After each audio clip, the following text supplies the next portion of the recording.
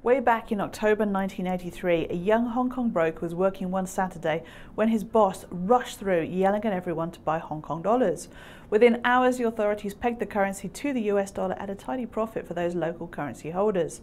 Then and since, Hong Kong dollar weakness has typically been related to fears about its relations with China. But now the currency is nearing its weakest point in a decade, and for once, the city's future is not the reason. The Hong Kong dollar slide is really a side effect of years of worldwide easy money. The territory is in the unique position of having monetary policy pegged to the US and its future prospects tied to China.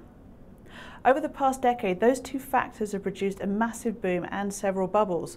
Hong Kong's position as the world's most expensive property market, where car parks sell for $3 billion, is just one example. Now, with China slowing and the US raising rates, this in theory should have trapped the city between a rock and a hard place. But that hasn't happened because so much money is still available that its banks haven't needed to follow the Hong Kong Monetary Authority in tracking US rate rises.